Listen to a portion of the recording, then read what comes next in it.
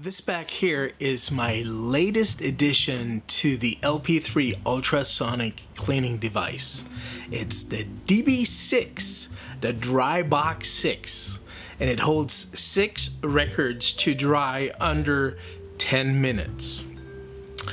I did quite some testing before I realized that one of these heat segments wasn't enough, so I had to add a second one, and now the temperature will go above 30 degrees Celsius, and it's stable at about 35, 36, and that's where I programmed the electronics where it shuts it off so it doesn't get any hotter than that, so the vinyl itself will stay stable in the box while it's drying.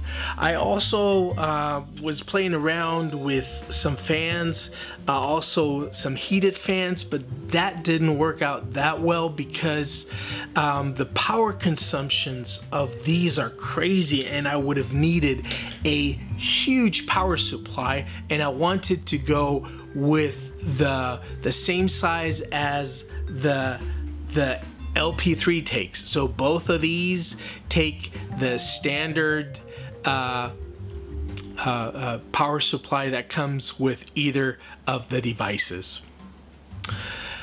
So this is a great addition when it comes to cleaning records in a quick way, and I just wanted to share the process on how I do it when I wash a record, or after I wash the record. If you want to see how I wash the record and what's the procedure on that, go and check out this video up here that's entitled To the LP3 by Itself.